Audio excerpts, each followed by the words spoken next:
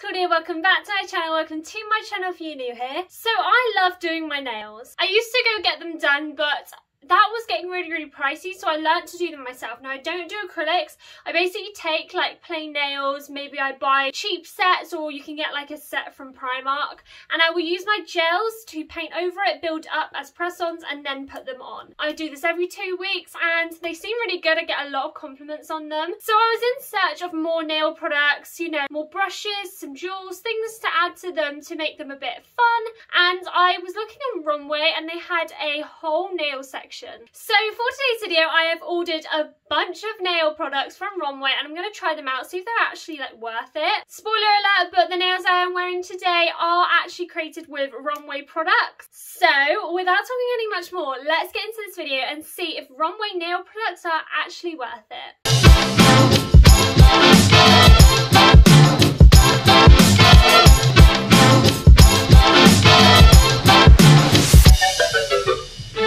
This is my setup. I have all the products that I got from Romwe right in front of me. There's so many different ones that you can see right here on the table. The first product I got from Romwe was this whole set of different size nails. And what Romwe advertise is that they cannot snap, so you can bend them, but they just won't snap, which is actually what enticed me. Now, I found out my different sizes. They had lots of different ranges. Now, these were really long nails, so I definitely had to trim these down. And I was going for more kind of coffin shapes. I had to trim these with some scissors and then file them. Now, another product I got from Romwe was this big pack of nail files, and I was going to take a nail file out of that and use that to file down the nail. However, I quickly found out that these nail files were so blunt. I think they're more buffers, but it didn't specify on the website, so I'm not 100% sure. This whole pack would have been amazing because there's so many in there if this was actual nail files, but I think they're more buffers to like shine up your nail, so I had to use my own nail file for this. This process took so long. I don't know, filing these nails, it just wasn't the easiest, but this set that you will see me painting, I actually found that Kylie Cosmetics on Facebook actually posted this,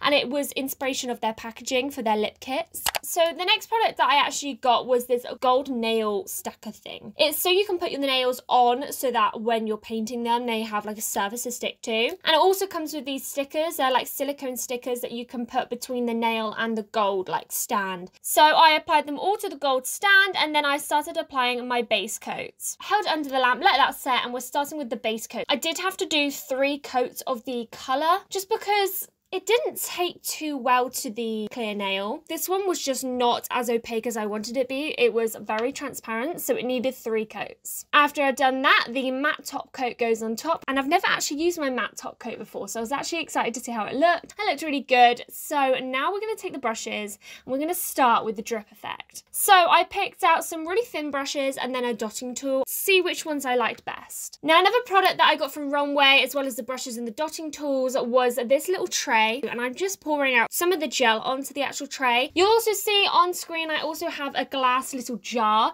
This is usually for acrylic like liquid to make the powder a liquid form, but I've actually just filled it up with water so I can clean my brushes in between painting. So I'm using this thin little brush and I'm dipping it in and trying to make the 3 dripping effects. On Kylie's photo, the ends of the drips are more circular and go out a little bit more, so that's what I'm using the dotting tool for. Now, these brushes are quite stiff. Now, I like that they keep their formation, that they're very thin and pointed, but they weren't very movable, so I actually found that it was quite difficult to use them to the design I wanted because they just wouldn't move. I had to keep wiping off the brush on a piece of tissue on the side just so I could get more accuracy. I did try the dotting tool, but I eventually found that this added too much gel to the actual thing, and while I was painting the other nails, that started to drip and bleed into the other like lines, so I just abandoned the dotting tool and used the paintbrushes in the end. For another set of nails, I am trying this silicone thing I got from Romwe. I've seen people do this on TikTok where they put the colour of gel onto it and then you press in the nail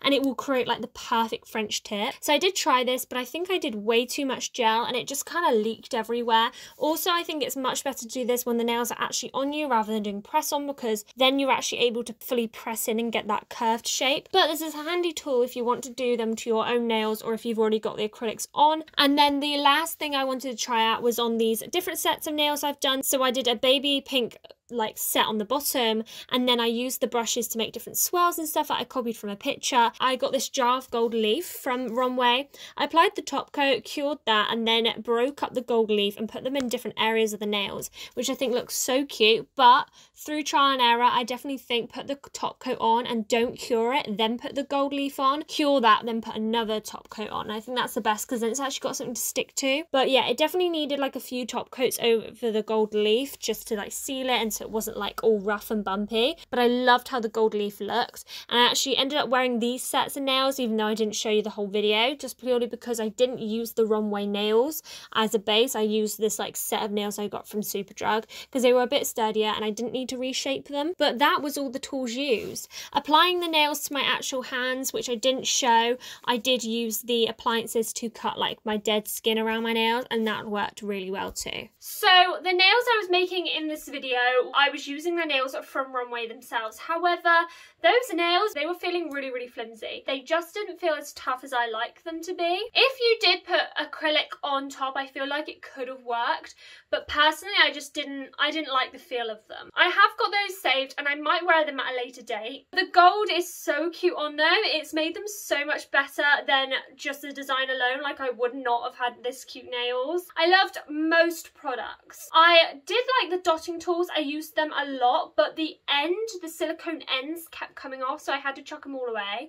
So I haven't been using the silicone ends, but the little dotting tools were perfection. The little container I used to put in some nails, some made sets, or some just ones ready to be made, so that's really handy. But overall, I love how the products have performed, and I'm really happy with how my nails have turned out. I've also actually had a few compliments out and about, and somebody actually asked if I could do their nails, and I was like, sorry, I'm no professional, I just do them myself. But that's so cool, and I am definitely going to be using their products so much more, and I might go back through and have a look at what else they've got. If you want to get money off to make your products affordable or get absolutely anything from the Romwe website, then use my code Claudia15W to get 15% off your order. Follow me on all my social media links, they were all in the description box below. Follow my new Instagram because my main Instagram got deleted by Instagram themselves, so I'm trying to build up my new Instagram, so go follow me if you're not already, link in the description box below. All the search IDs to all these products will also be in the description box below. Like this video if you did enjoy it. I hope you guys like this different style video. Subscribe if you have not subscribed already. I post every single Sunday and Wednesday at 12 PM GMT, and you never want to miss an upload. Turn on post notifications so that you don't. I love you guys so very much. Thank you guys so much for watching, and I will see you in my next video. Mwah. Bye!